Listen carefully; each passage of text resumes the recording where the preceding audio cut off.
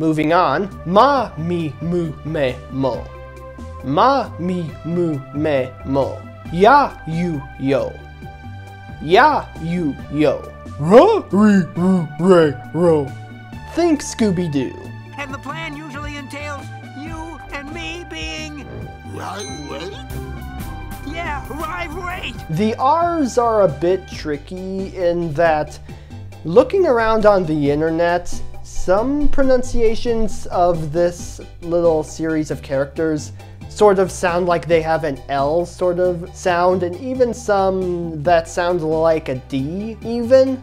La, di, do, de, do. Here we go. Ready? Okay, go ahead. La, di, do, de, lo. Okay, you want to try it then? Okay, ready? La, di, do, de, do. Okay, fine. So, and Tokyo people say it the same way. Yes. There you go. But it's just like R. It's just an R sound, right? It's not an L sound. L? You think it's L or R? 難しい。 Muskashi? That's a difficult question. Just try to imitate the sound and you'll be fine. I'm not sure if this is an accent thing or what, but we'll be sticking to the R sounds for the sake of brevity. Last up is wa and o, wa, o, and last but not least is n, sometimes replaced with an M in certain words. The eagle-eyed among you might have noticed the variations that have dashes and circles. These symbols in essence are additional characters that help to expand the Nihongo language and add more combinations. There are also glides that combine a normal character with a smaller variation of ya, you, or yo. A famous example including ya! There's also the case of having tiny su symbols before a character. Though in this case, the tiny su adds to the pronunciation rather than being an amalgamation of two characters. Some examples include 日本、ゆっくり、やっぱり、切手 and zashi for magazine.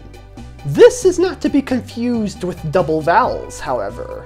Both are similar in that they include two copies of the same character. However, double vowels come after a previous character with an extra copy of said character instead of substituting a different character. Also, unlike the tiny su, where there's a slight deliberate pause in the middle of a word, a double vowel is just an extension compared to words that don't have it. Some examples include the following.